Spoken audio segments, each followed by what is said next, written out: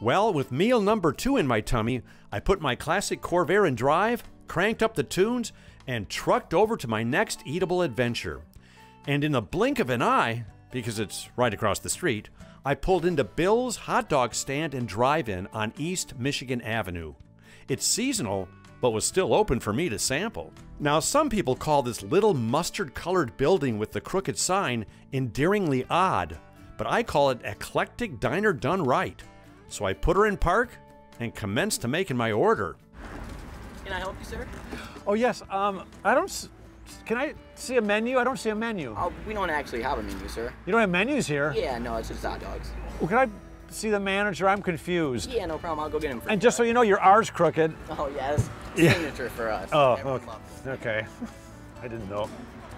Well, with no menu to meander and everyone else there knowing exactly what to do, I thought I'd find out what I didn't know from Jim Doe.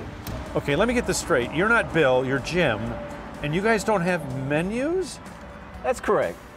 Well, before we even get to that, I have to tell you, I'm really impressed with this place. As soon as you pull in, a really nice young gentleman comes up immediately to the car, calls me sir, asks me what I want. I mean, you don't get that kind of service much anymore. Yeah, that's true. That's why we try to make it like a family atmosphere here. Yeah. Very friendly, once you feel comfortable, once you keep coming back.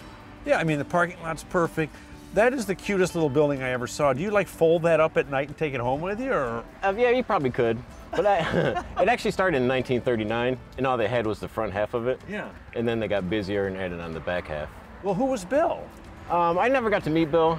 He's a little younger than that, but but I think he'd be pretty proud of what we've done with the place. Right. Yeah. And you guys don't have menus because it's just because people, it's an icon. People probably all know about this place who live around here, right? Yeah, and it's a simple menu. We have the homemade chili dogs, Right. Homemade root beer, a couple Pepsi products, and chips for side items.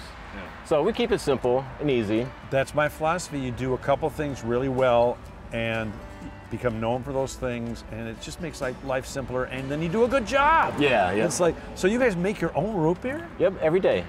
Every morning we come in, make the homemade chili and homemade root beer. So when you come in, you get the same product every day. It's always fresh. Right. Wow, where'd you learn to make root beer? I'd always wanted to make my own root beer. Yeah, well, they had the recipe when I started here. So, So it's an old recipe. Yeah, Okay. we kept everything the same. Yeah, I mean, is that mustard yellow? It's safety yellow. So, yeah, I mean, how long have you lived in Ypsilanti? I've been here since '79. Since '79? Yep. What do you love about the area? I'd say the people. Yeah, there's a lot of good people around here. My family all lives here. And, you know, I started off here in 1994 as a car hop, just as a summer job. Really? Yeah, and then I worked my way up to being a manager in the 2000s, and then was able to get a piece of it a little bit later.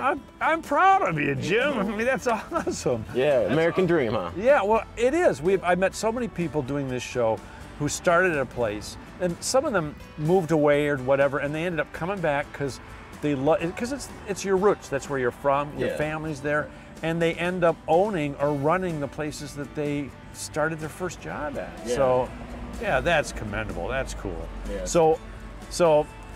It's like you said, it's a mystery. You pull in here, somebody comes up, asks you what you want. You're not even sure what it is yet, but so I should get a coney dog. Yeah, definitely. Chili onion mustard are specialties around here. Okay, and then you got fries? Just plain ruffled chips for side items. Okay, Yeah. and then your homemade root beer. Yes, sir. Okay, I'm a root beer aficionado, so I'll let you know what I think. All right, you put us to the test. Okay, I think I'll like it. I like everything.